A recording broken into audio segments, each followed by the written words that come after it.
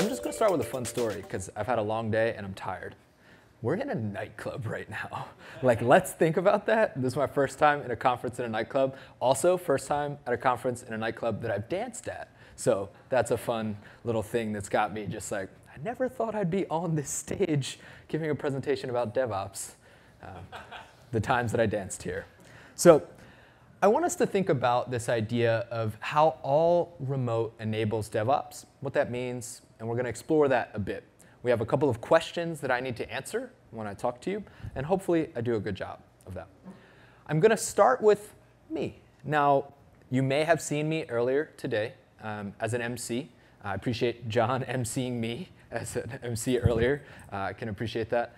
I spend my days not emceeing, but I spend my days as a support engineer at GitLab, which is a really wonderful group that I'm really proud of because we really do engineering. I think support is an often overlooked part of organizations, and I truly believe that support engineering is something that will make organizations successful. Now, I want to take a minute as well to just highlight my career, just to give you more perspective. And the things there, Linode.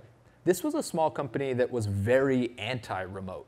I spent my time there about employee number 11 to about 50, super anti-remote. Going to a smaller startup, 3 to 11 people, remote friendly, joining GitLab at about 100 people, growing to where we are now today, about tenfold, fully remote. So it's been interesting to see that in my career and to ask questions about what works, what doesn't, how it's working. I'm also known for wearing many literal hats.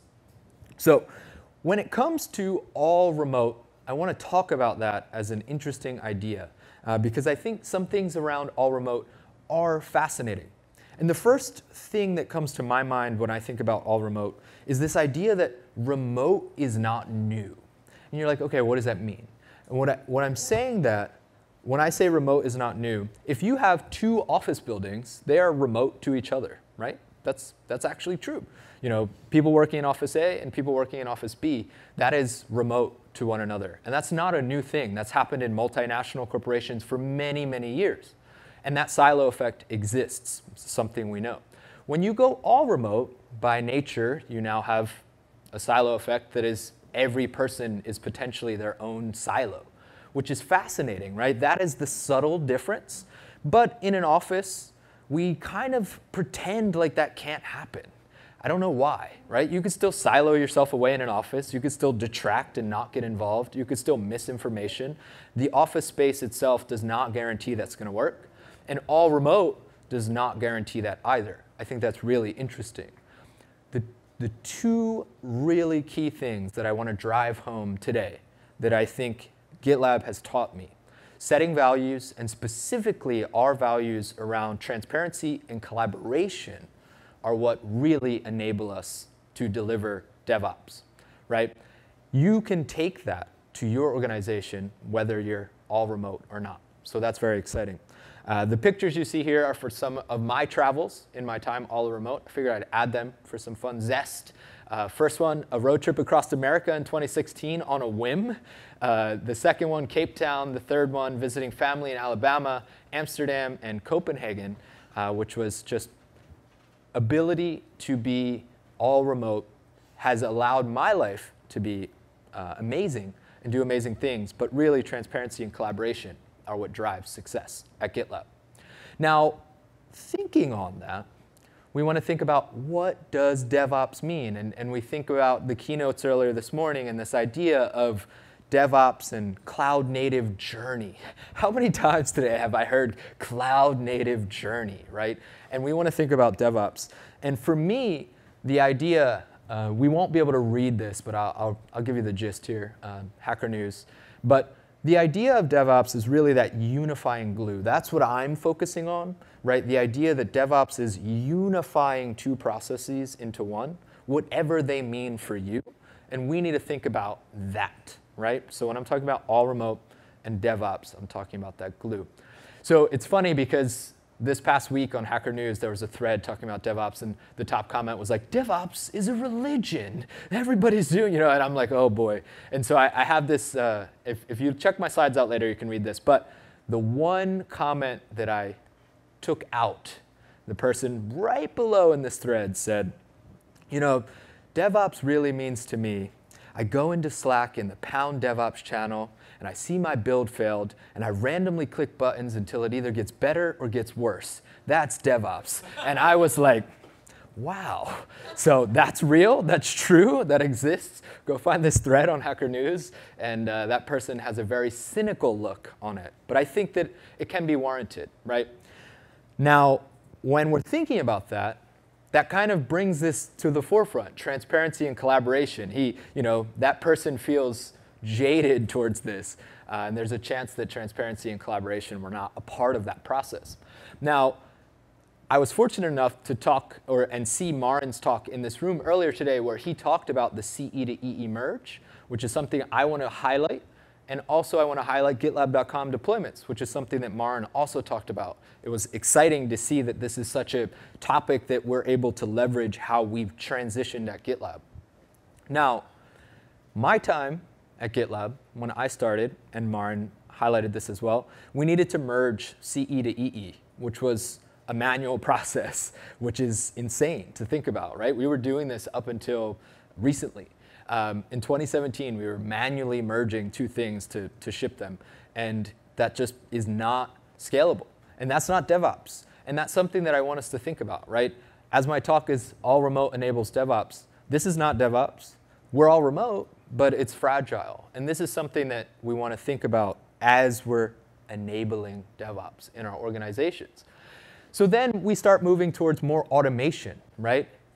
Marin's team and other groups, somebody else named Remy was heavily involved here, to deliver an automated way to merge CE and EE, which was amazing. That helped us free up a lot of time and energy to make things more efficient and make things more transparent and allow people to solve problems and not deal with toil. So now we have this idea where we're automating and we have less toil, but this is still not DevOps, right? I'm just focused on dev, which I think is interesting. We want to think about gluing these things together, but at GitLab, the experience has been still very DevOps, which we'll talk more about, but we're iterating.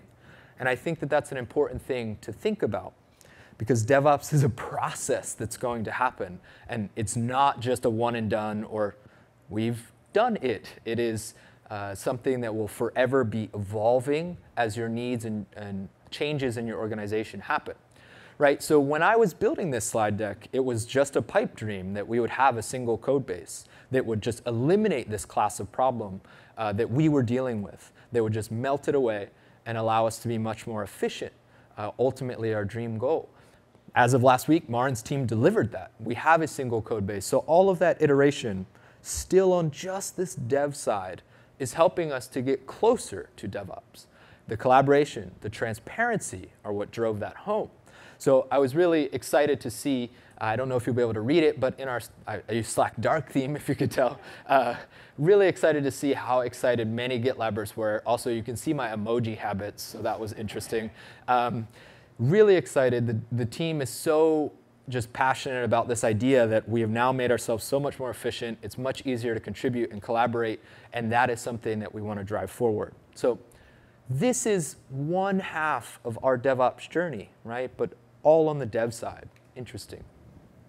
Now I want to think about deploying GitLab.com. If you were in the room earlier and you had a chance to hear Marin speak and talk about his time deploying GitLab, we had a release manager. If they were a physical person pushing buttons, releasing to prod, this is a horrible process.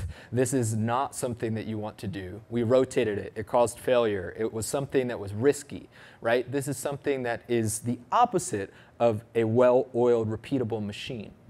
So then we started building auto deploys, which is, again, something that makes us get closer to that repeatability, less toil, and allowing our ops group to deliver GitLab. But again, in GitLab's DevOps journey, they're still very separate, and we're trying to glue them together. And in the 3 years I've been here, we've inched our way closer, but I still don't think we're there. And I think that's exciting, because all remote is enabling us to get closer. Transparency and collaboration are bringing us there, but it's still not a present-day thing. So in that, one of the things I wanted to highlight that is, I think, unique to GitLab. We really envy sometimes the way that Amazon or developers can ship the product all the way out to the end as something that they're aiming for, and I think that's phenomenal. But at GitLab, we want to have a community and a community involved, and you'll hear from some of our community members later, which I think is wonderful.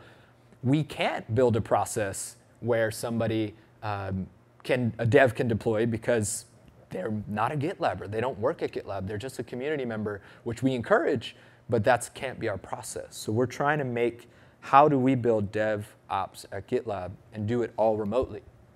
So with that, I want you to think about in your organization, in what you do, the idea of where is transparency and where is collaboration, because you're trying to fuse two things together that sometimes have been at odds. Hopefully they work well together.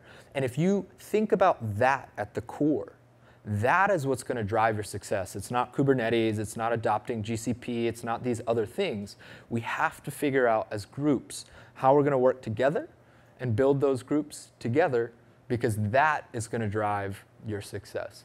So the last thing I'll say, I don't think all remote will fix this. And I think that there are orgs that could be all remote that don't see this happening. But the values that we have at GitLab really helped make this clear to me, that that was the power and how all remote can enable DevOps. So thank you for your time. Thank you for listening to me. This is a lightning talk, so I wanted to get you with a quick hitter. I'm not going to waste any more time. Hi, everyone. Oh, thank you. So this is a short story about some of the after effects of contributing to open source, and specifically to the GitLab project, and collaborating online with a fast-paced team, that's a GitLab team that ships monthly the product. I'm George. I'm a UX engineer based in Athens, Greece. I'm also a core team member at GitLab. At work, I lead the front-end engineering and UX design efforts, and also recently introduced, recently introduced continuous integration and continuous delivery initiatives across multiple cross-functional teams. At GitLab, I participate in discussions around triage operations, collaborating with the community, and picking up stale merge requests, or mentoring and coaching community contributors. I also review front-end and UX changes whenever I can. And during the last 6 months or so, I have focusing on the design system behind GitLab, that is Pajamas, which we'll talk about later on. So here's how all this started. I started about 1.5 years ago, started contributing. It was interesting because at that time I had little experience with most of the technology stack behind the product, including SAS, XAML templates, Ruby on Rails, RSpec, and more. I started contributing small bits and bytes. So during the first months, I had to reverse engineer most of the code that was rendered on the browser of the app. I picked up front-end engineering issues. And every time I ran into an open issue, I was wondering, I kept asking myself, can I pick this up? Can I make it through the finish line? And does it sound interesting? So this led to getting from 0 to 1. I mean, learning a lot about front-end engineering and styling guides and testing standards.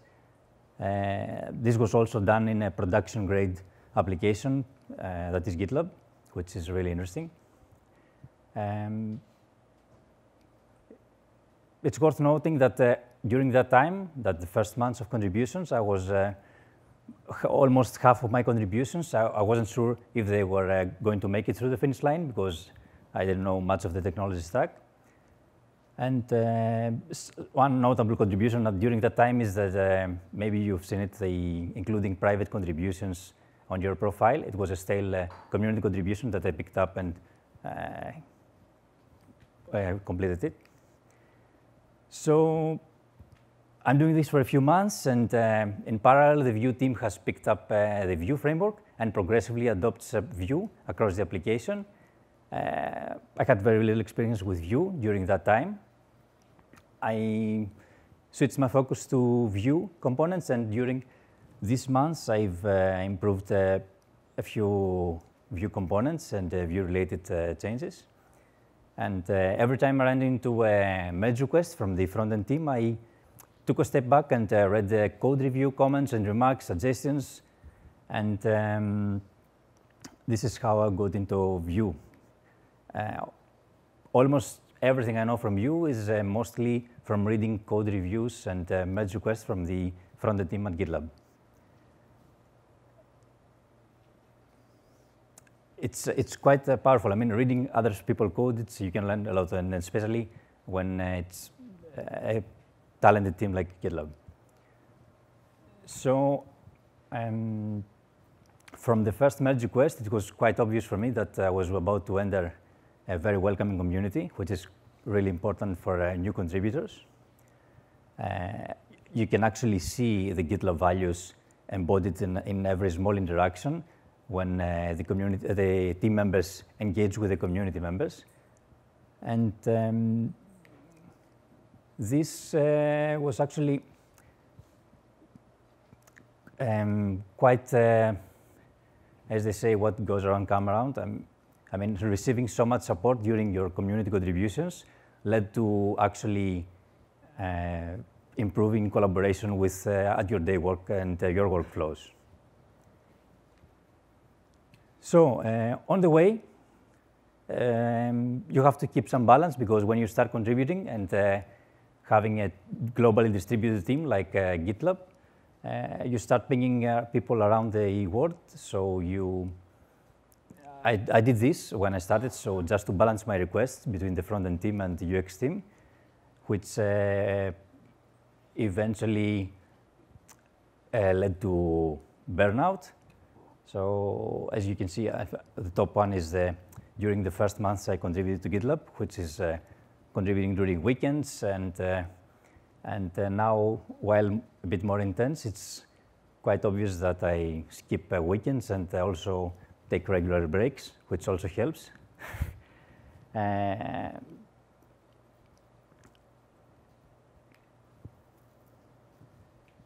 So for GitLab, the GitLab team, working asynchronous and remotely is okay, because the team knows how to work properly. So when you start contributing, maybe it's best to just ping members near your time zone. This will help not being always around and trying to respond to community code reviews, suggestions from the team members.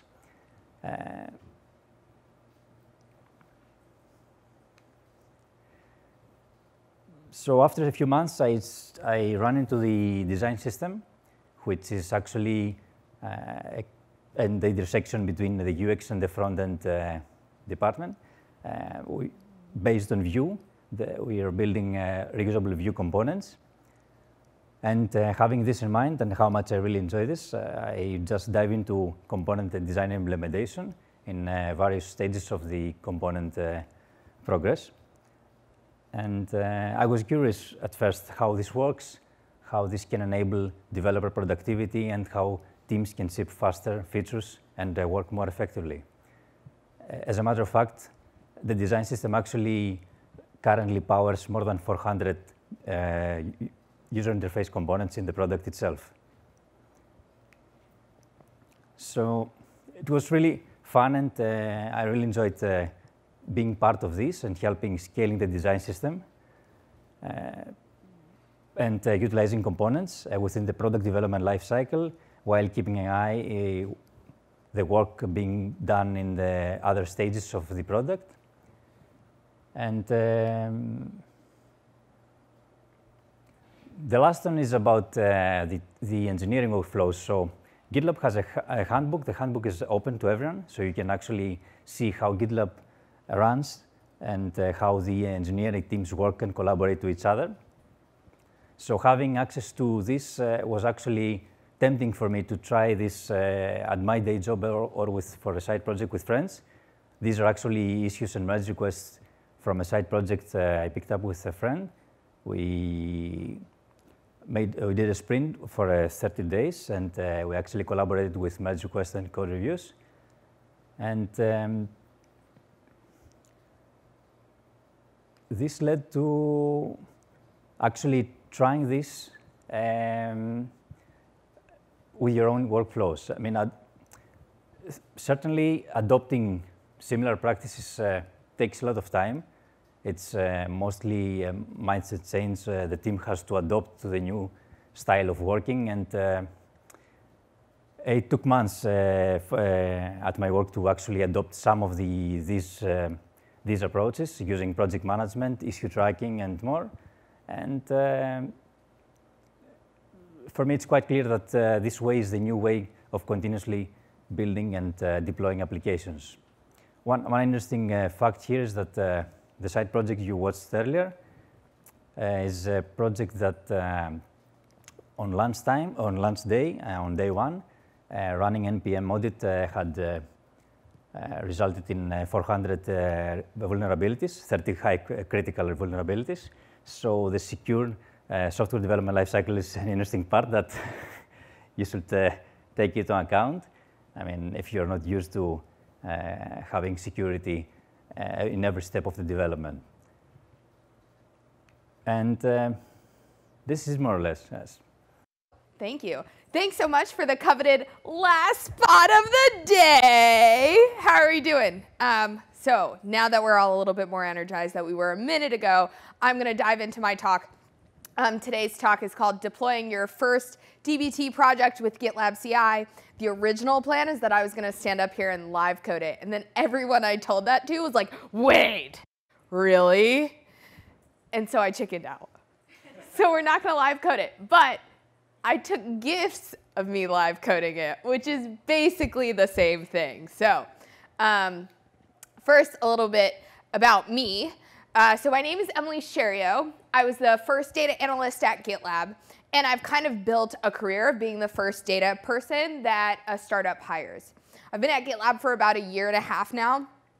Today, the team is 8 people. A couple months ago, I was promoted to data engineering role, and then now I'm in a slightly different role, but as of 2 weeks ago, I was a data engineer at GitLab. Today, I'm an internal strategy consultant, and the people who watched me give a practice of this slide say you have to have a fun fact on your about slide. So ask me what my 1 rep max squat is at the end. What's your 1 rep? 190, which is a lot for a woman of my size. Thank you. Thank you. So first, let's talk about what DBT is. So just give me a sense. Do you know what DBT is? The community manager. And some cool person up here. I want to talk to you later. Nice. So what is DBT? It is an open source transformation tool. So once upon a time, in the very abridged version of history here, the paradigm around data was that you used to have an ETL approach. Storing data was expensive, so you didn't want to store data multiple times. You pulled it, you transformed it, and you only stored what you needed. Today, that's no longer true, and so we use an ELT approach, extract, load, and then transform. The advantage here is that when you have the data in your warehouse, if your business logic changes, you don't need to redo your extraction and loading step. You can just update your transformation step. And DBT is the transformation step. So we say it's the T in ELT. And it lets you snapshot, transform, test, deploy, and document your data all in an open source tool. DBT requires analysts to use version control, so when your business logic changes, you can see exactly where that needs to be updated, and you can see what previous versions of the analysis, what logic was baked into it. It also includes, I mentioned testing, but alerting on testing. So we have at GitLab a number of tests around data quality issues that are because of manual workflows, and logging around jobs, productions, runs, etc. This kind of sounds a lot like a software development tool, doesn't it? Interesting.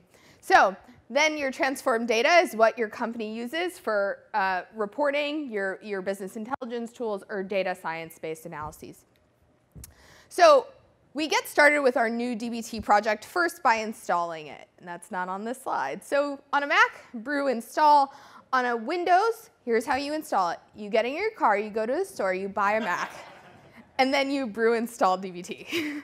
So once you've installed DBT, super easy, you can start a project with DBT init project name. So here I've named my project Emilie Demo. In case you haven't noticed, yes, that is how Emilie is spelled. We'll notice if we look at this really quickly that DBT puts out some really useful information about configuring your profile. The docs tell you exactly how to do this. At GitLab, we use Snowflake as our data warehouse. So we have a curl command that we use to help set up our analysts' computers when they join the team that actually installs, sets up their profile for them. And then they just update their username and password. So that's what's running here. Once you have set up your new project, you can either, if you join the data team at GitLab, you're going to git clone our existing project. If you've set up your new project with DBT init, you always want to see what it ships with. And much like ls on the command line, DBT has a DBT list command. So here we can see exactly which models ship with the example project. And it's a really simple, I think the next slide shows. So the next slide will show what the model that ships with the example is, but it's just a select one, right? So the idea here is that you're getting to see what DBT does with its off-the-shelf example. There are a number of projects available online, though, including a really great demo project called Jaffle Shop, where you can see what it looks like. The other option is the GitLab data team, and I'll include a link at the end. Our project's public, so you can see what that looks like. The cool thing about DBT is that it's based in select statements. So SQL that you write in this select way. Everyone knows how to do it. And we come from this world where data analysts, maybe that's all they knew. And we're bringing them into this more technical way of working with version control and alerting and testing and logging. But we're letting them keep the language that they've always known and loved. So the other advantage of DBT, for a long time in software development, we talk about writing dry code, right? And SQL, when you're talking about, I don't know, how many customers have bought a thing, you might want to know the customers in different parts of the country that bought that thing, and you might break it down by state, right? So tell me how many people in New York bought it, and then tell me how many people in Georgia bought it. And when you think about what that looks like in a SQL query, it's the same except for the where clause, right? Where state is New York, or where state equals Georgia. And what that means is that when some logic in that SQL statement changes, you have to update it in 2 places. And what DBT lets you do is actually leverage Jinja to write dry SQL. So once you've built out your logic, you've done what you need to, you've stored this logic in code that's version controlled, you've added testing to it, you can materialize your new models, your new data models, as views or tables. And that's what happens with a DBT run. Now the reason this GIF gets stopped in the middle is because the run took longer than the GIF could record. So this is what a successful DBT run looks like. It tells you exactly what ran, how long it ran for, and you can see that it completed successfully. Now, I could have planted an error here, and it would have said pass 1, warn, whatever, et cetera, et cetera. There are different tiers of errors, warns and errors. Can you call them tiers of errors when one's an error and the other's not? Failures, tiers of failures, there's the word. And so this is a really cool way to let your data warehouse sometimes sort through the problems that comes with different data sources syncing. So you've built your DBT models, you're up and running, now what? Well, we need to deploy them, right? How many people sat in Marin's talk where he talked about what it was like to deploy GitLab? A couple people, cool, so much smaller scale. We need to deploy our DBT models, and what that is some place where we're gonna run DBT run, just like we just saw the GIF do locally on a machine. So you can deploy your DBT models with GitLab CI. Keep your orchestration right next to your code. This doesn't seem that foreign of an idea if you're coming from a software development flow, but for data teams, this is revolutionary. With GitLab CI, we now offer DAG support, so you can do a lot more than just deploy your DBT models. You can run some custom ETL, let that trigger the appropriate DBT run file, and then have your tests run as a result. It's really cool. Run pipelines with dependencies. That's what, for those who are unfamiliar for what DAGs are, it's directed acyclical graph. Say that 5 times fast and I'll buy you a drink later. And you can ensure that your data is moving as quickly as possible. You don't need to wait for pipelines to trigger on a schedule if you're taking advantage of this. The other advantage here, much like software development again, we can run the same CI pipelines on our MRs as we do on our production instances. So an example of what that looks like, Snowflake, which is a very popular data warehouse, it's what we use at GitLab, they have a feature called zero copy clones, where you can copy your data warehouse and work on a clone instance of it. And this is what we do at GitLab, where we actually, when you make changes to the DBT models, we run those changes on a zero copy clone. So we're not deploying anything that we haven't seen exactly what its effects on the production instance is going to be. Again, not that revolutionary in the software development space, miraculous in the data space. This did not project well, huh?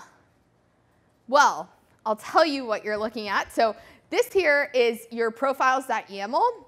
So if you're going to deploy your DBT project using GitLab CI, you need to take advantage of your CI variables.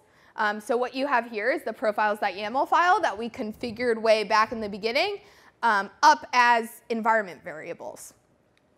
And then what you have here is a GitLab CI file where you can see exactly how we're running DBT and what the commands we're using are and how we're telling DBT to find the right profiles.yaml file. I'm sorry I should have taken this on a white background, maybe. So then when you deploy DBT with GitLab CI, what you see is a screen that looks a lot like this, where you are in the same place for your code as you are for your pipelines. No need to go check some other application or some janky UI you have to host on your own. The advantage too here, and this is just an added bonus, is that you get to deploy your DBT docs on GitLab pages. But Emily, what are DBT docs? I'm so glad you asked. I mentioned that DBT ships with this great documentation functionality.